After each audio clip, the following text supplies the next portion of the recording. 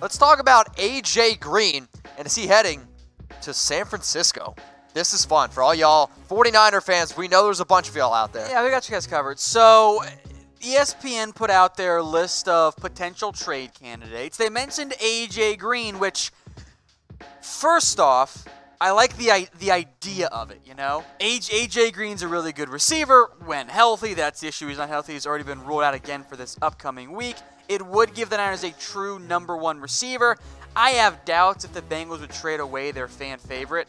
The players don't want him dealt, and if you trade away A.J. Green, we know Mike Brown's all about the money. They're not going to show up to this game. Although they're 0-5, maybe they're not going to show up anyway. Here was the proposed trade package between the Niners and the Bengals. Bengals get a 2020 first-round pick and a 2021 second-round selection. That's interesting. The Niners get A.J. Green and a 2020 second. So I know that the initial thought is, wow, a first-round pick, and they're just swapping seconds. Yes, but... Excuse me. That was a weird cough.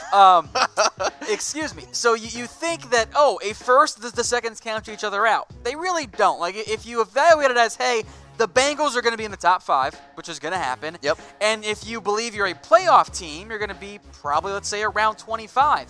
That first-round pick, second-round pick swap is really only worth about a third-round selection. So at that point, you're getting a third-round pick and a 2020 second-rounder, which I know there's the sticker shock of a first-round pick. He's not worth it.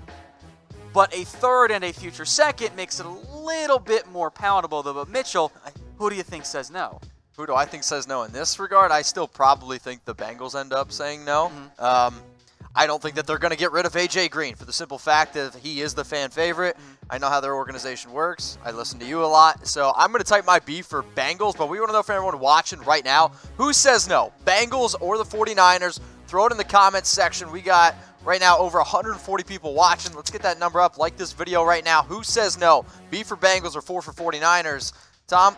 Yeah, I see mostly Bs coming in. There are some 4s. I wonder if this is a scenario maybe both teams say no. Not because the Niners couldn't use an extra receiver. Obviously, Jalen Hurts heading to IR. Marquise Goodwin, Deebo Samuel, I think have played well. Mostly Deebo Samuel. Dante Pettis getting more involved. Trent Taylor's hurt right now. But A.J. Green's also hurt. Always. That's my concern. Like, when he's out there, the numbers are great. 2017, 2015. Barely played last year. Had a big drop-off in numbers. Was banged up in 2016, too. That's 10 games, though, in 2016. That's what's crazy about that. Like, when he's on the field, he's great, but he's not on the field. So that's the biggest concern for me in terms of any potential trade for A.J. Green is, yeah, he'd help you, but is the most important availability going to actually be there for him? I don't know if it's going to be. I'm going to let you handle this next thing on screen because this is near and dear to your heart, so go for it. We had a discussion today in the office. Friend of the show, James, went to a Bengals game this weekend and says he is now allowed to say Bungles, which is an offensive term. Only Bengals fans can use that term. So can you use the word I term? can use Bungles. So you're a Bengals fan. Because I am from Cincinnati, and my entire family are Bengals fans, and they're my #2 team. So yes, because they never coincide with my Cowboys. So yes, I am allowed to say Bungles, but you can't say Bungles. It's not okay. No? Yeah.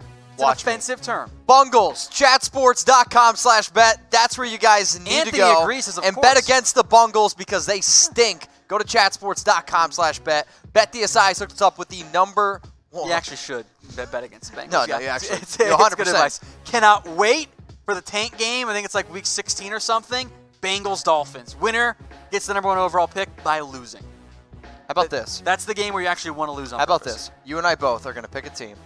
I'll take the Bengals. You can have the Dolphins. We're going to put some money down on BetDSI, and we'll see how it goes. Okay. Deal? Cool. Sure, why not? Chatsports.com/bet. All right.